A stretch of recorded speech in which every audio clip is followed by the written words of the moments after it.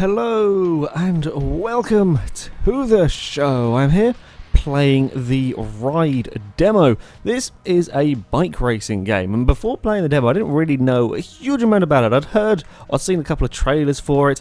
I'd seen little things about it. It looked like a bike racing game. I thought I'll give the demo a go. What I didn't expect is for this to essentially be almost the Forza of bike racing games, and that's quite high praise. This being a demo, of course, we already get a little bit to play with, which is going to go into quick race.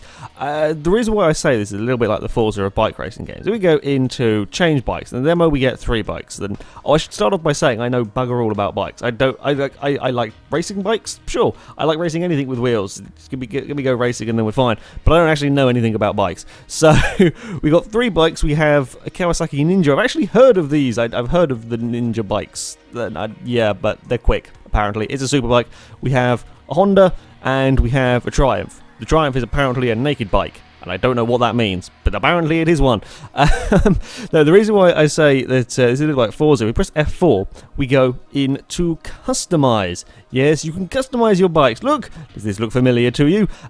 You can customize things like you can customize your engine with various bits. Again, there's different levels of customization. As far as I can see, there doesn't seem to be a class system. So beside the actual category of bike, there doesn't seem to be a class rating system within that category, which means that it is possible to have perhaps overpowered bikes racing. I do like that when you change the exhaust, it actually changes the exhaust on the bike. That is quite cool. And if you change the where was it? Is it under appearance? I'm not sure. Yes, it is under appearance. You can change things like the brake and clutch things. So you want blue ones, you can have blue handles, or you can have orange handles, which is what I want. Yes, we will have orange handles on the bikes. It's just these little details. I didn't expect any of these from this game. Can we have orange grips? I really hope we can. Oh, we can't have orange. That's disappointing. We'll go with Lux Blue, sure. We'll make it a horrible mismatch of colours on the front, the front of the bike. Yeah, I did not at all expect it to have all of this stuff on here. I thought it was going to be a racing game with some actual sort of road bikes. I'm not going to increase the performance of this bike, otherwise it gets a little bit overpowered for the bikes that I'm going to end up racing against. But there's all of these customization options. Now you can change the livery. I'm not sure if there's actually going to be a proper paint mode, if you like. On this demo, you just get to choose between 3 liveries: grey, white, or black.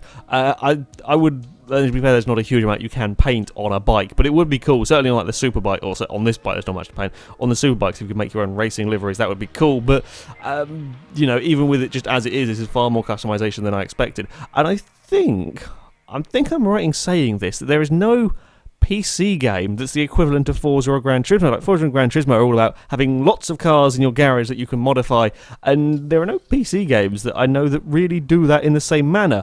For cars, it's going to have one for bikes though. I don't know how many bikes there are going to be in the game. I'm assuming there's going to be a decent amount though, seeing as when you go into these races I'm about to show you now, there's I think 4 or 5 different types of bikes in each. So yeah, there's going to be a decent number of bikes. I'm going to get on the Triumph for this first race. I'll change the track. Of course, being a demo, you only get a little selection, but there does seem to be a half-decent selection of tracks available. We've got the Italian one, we've got American, we've got the countryside in Wales, Japan, French Riviera, Italy. Now, and then I think it goes on to real tracks. I think there is a Miami Street circuit? Well, there was one for the Formula E. I don't know if there is normally one. Imola, I don't know where this is. Donington Road America, Manicure, somewhere in wherever in Spain, I can't pronounce you, and Argentina. I believe these are all real tracks. So there's a mixture of tracks and kind of areas to go through, and I'm assuming these are they might be real they might be real tracks. I'm assuming they're fictional though. They kind of look a little bit like they'll be fictional. We'll start on the club circuit. Race options. You get your normal difficulty things. Do we go on hard or realistic? I'm kind of in the middle of the 2 difficulties. I'll stick on hard and I'll just be slow off the line so I get lots of overtaking. Physics, I mean, you've got your things here to help with assists and so on. I'm just going to go with Pro, anti-wheelie. Wait, let's turn that all off. I keep that on automatic because I can't remember what the button is, and I would never think to do it automatically. To press a button to tuck in because I don't normally have to worry about any of that. So yeah, I'll let that do it automatically. We'll go for manual transmission and we will turn the traction control off. Right, let's go racing. Let's see how I can fare. The loading times are a little bit long on here. It is only a demo, yes, but the loading times do take a little bit. It does come up with some interesting information about the bikes for those of you like me who don't know much about them that you can read. I also don't quite get why we go through this confirm screen. Yes, you can look at a shiny bike, and then we go through another loading screen. Well, I don't know why we... I'm not sure, but yeah, the graphics on here are pretty impressive. This game is made by the same people that make the MotoGP game, the WRC4, and I think they made the motocross game as well. I wasn't expecting it to be the most graphically amazing game, but I mean the bikes look pretty damn detailed.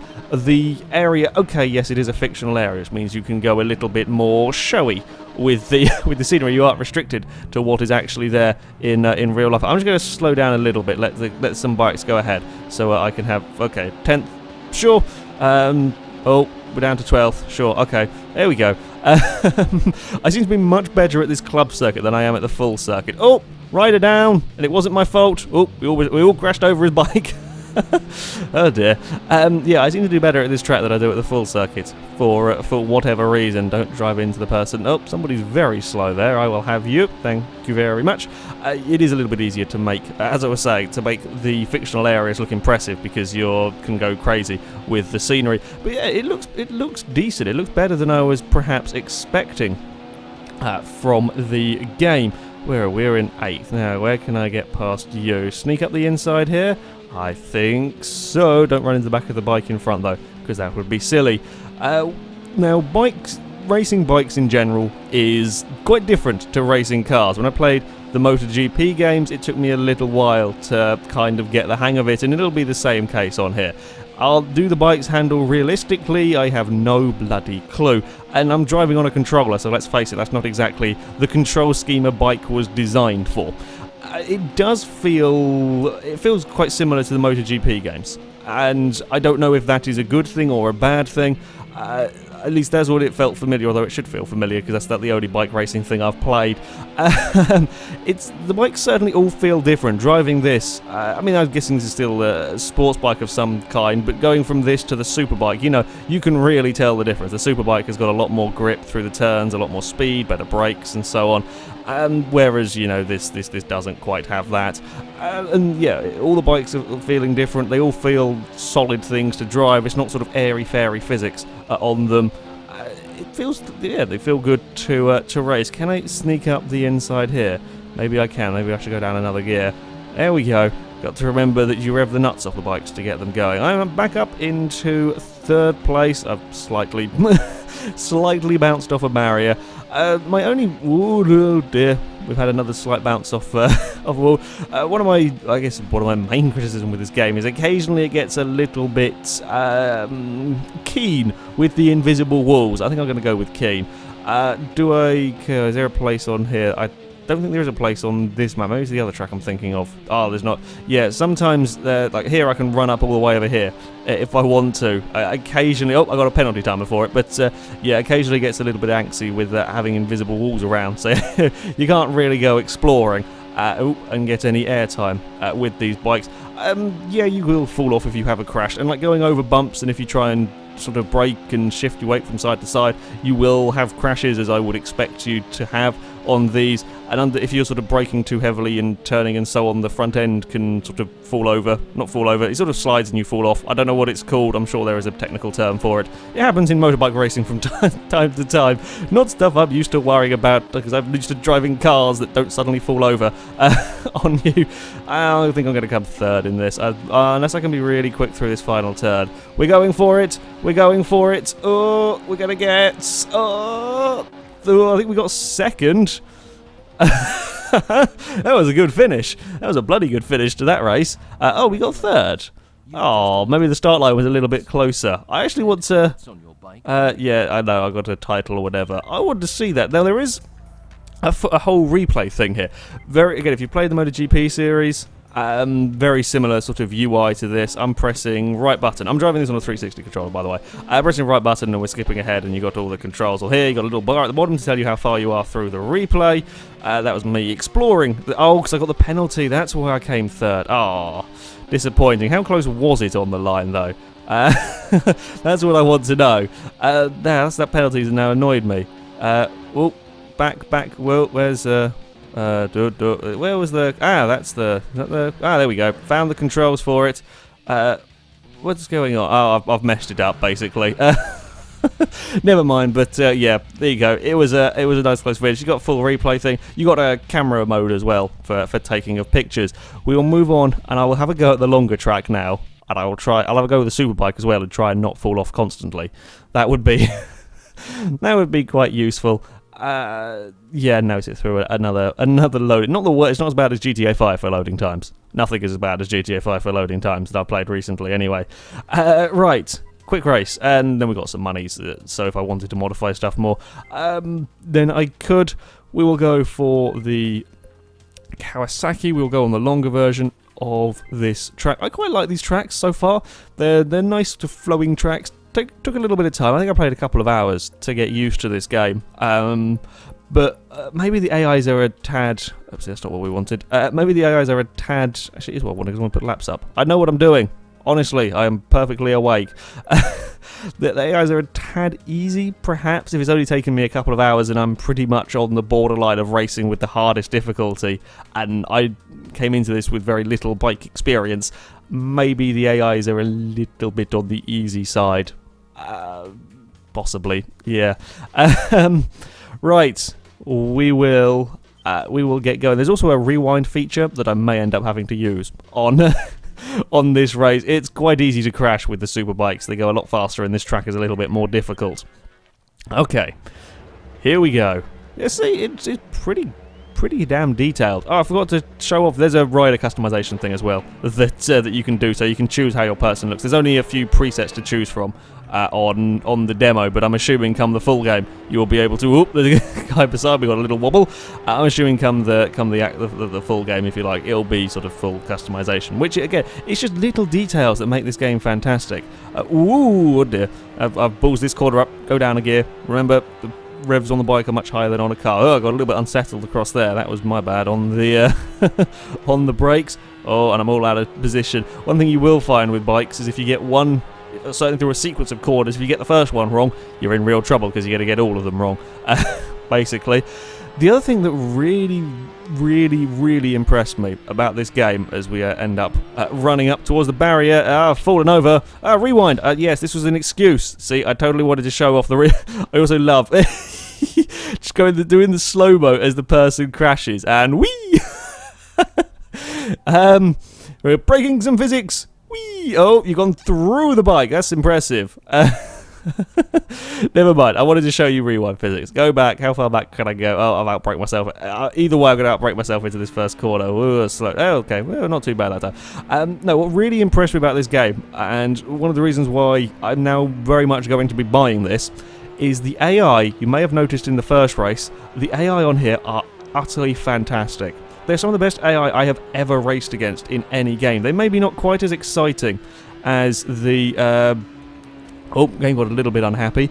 That's the first time it's done that to me. They're not quite as exciting, maybe, as the Forza driver cars. They're not going to be doing ludicrous, silly stuff, but they actually give you space properly. They actually react to your position, and they don't do it in the Assetto Corsa way of just throw the car out of the way. Like, I liked the Assetto Corsa AI because, unlike most games, they did react to you being there. Whoopsie, that was me giving him a big nudge. The Assetto Corsa AI did react to you being there. However, you could basically trick them to just moving out of your way by being slightly braver on the brakes, and they would just sort of dive out of the way to avoid a collision. Whereas on here, I don't know if I can show you, probably not because I'm just going to drive into the side of them. It's very hard to actually deliberately show you because it's just something that happens naturally. When you're racing side by side with a bike, it will give you space, and that is so rare for a game. they will give you enough room, and it's not the dive out of the way room. They will just move over a little bit, just so you're there. I think in the 2 hours I played this game, I've been crashed off by an AI once, and that was probably my fault for being erratic, because I was slightly out of control. Anyway, if we have a dive... Oh, sorry, that was me trying to show you... Oh, I've thrown the AI a little bit off there. But the fact that they are reacting to where I am on the track, no other game has done it this well. Nothing's even got that close to doing it this well. Now, it may also help that me being inexperienced and taking slightly weird lines. Oh, stay on, hey! I've not seen that animation before. That's quite cool. We're survived though. Yeah, if you do start, like if the bike starts to go and you don't do something stupid, you can recover it, like you saw there. But yeah, the AI, really impressive. And what that means is you can have, you see there, he just dived out of the way as I was coming past. And now he's going to come and get me back. No, see, he didn't. He could have clouted into the side of me as we accelerated away there, but he didn't. He reacted to where I was and to me being slightly, slightly out of position and a little bit slow. I'm really very impressed with these. A lot of games could learn from these AIs. Admittedly, it may be slightly easier for bikes to have these little movements because, you know, there's sort of degrees of lean you can be doing and you can slightly change it. But either way, it makes the racing fantastic. You will often see here, unfortunately the field does seem to get spread out really quickly, which is a little bit of a shame, because when it isn't spread out, certainly on the first lap, there is some really good racing with like a large pack of bikes. There's some really good... I can sit at the back of the pack and just watch, and it's good fun. Just watching the AIs battle with each other. I was thinking about getting underneath in there, couldn't quite do it. Yeah, they'll have close races with each other. You can have close racing, and you're not constantly worried about them taking you off. On Forza 5, as exciting and silly as it is almost, you've got a constant fear that the AIs are suddenly going to get bored and crash you off. We're going to have a sneak up the inside of one, but that's going to make me all slow off the next corner. Or is it? Nope. I will be brave and floor it and get a little slide. We're up into 6th. Dare I have a dive at the inside? I think so. I don't know where, I can never remember where to brake for this turn. That was apparently too late. Oh no. There, you see? We've slowed it down. Just about. Now don't get too crazy on the throttle. What I say about invisible walls, if you go out there, where the hill sort of starts, there's a very fine line between being allowed on the dirt. You're not basically allowed up the actual hilly bit. There is a very small fine line to go. Oh, no, I've taken that. No, we're going to run the fence very near. That could have ended catastrophically. Here is another example. It does not take very much to hit an invisible wall through that corner there. Right, slow down, get the change of direction sorted, and no, wait. To be as strange as it's going to sound, this reminds me a tiny bit of NASCAR driving these bikes. There's a lot of waiting through the turns that you don't quite do in normal circuit cars. Again, requires a bit of patience. Oh, slow down for this. I seem to be quite quick through this turn here, which is rare for me. No, we're going to bump our face against the crash barrier. That would be that would be silly. Little bit of a slide from my bike. We've got a couple more laps. I don't know if I'm going to get up to first. Oh no! God damn it! I could have been quicker through there. Push it right to the very edge of the track there. If you clip the wall very slightly, you'll be okay. Like you can bounce off the walls ever so slightly, but anything more than that, and of course you're going to fall off. I also like how if you fall off, your bike is still an entity, if you like. So if the riders in front of you crash off the road and their bike is spiraling down the track, you can still hit it, or they can still hit yours, and will still fall off. Often, they kind of suddenly it's not a thing anymore. It's just spiraling out of control. Hey, slow it down. We've outbraked ourselves ever so slightly. Oh, no, trying to get on the power too soon. More sliding. More sliding from the bike because I'm trying. I'm using all of the speed that I have. You can see, I'm the fastest bike on the track here, basically. I've caught up to 3rd and 4th, and they're having their own little battle. Yes, do that. Slow each other down. You can see them sort of just doing little movements to avoid each other. That helps me catch up when they're doing all of that. It doesn't help when I do something stupid. Oh, he bounced him off the off the arm code there. See? Yeah, having a great race on their own. I think there may be a little... I was thinking there's a little bit of pushing between the pair of them there. I'm not sure there was, actually. Come on, get on the power, don't go hit the barrier, though. don't hit the barrier. I do struggle a little bit with the finer movements. I try my best with these, but yeah, I'm not so good at the finer movements. Oh, that was close. Very nearly wiped out the back. I think that's a Ducati. I'm not sure. I think I saw the lights. I recognise the interesting lights. I swear I saw them have a number plate on the back with Ducati on. Maybe they don't. Oh well, who knows.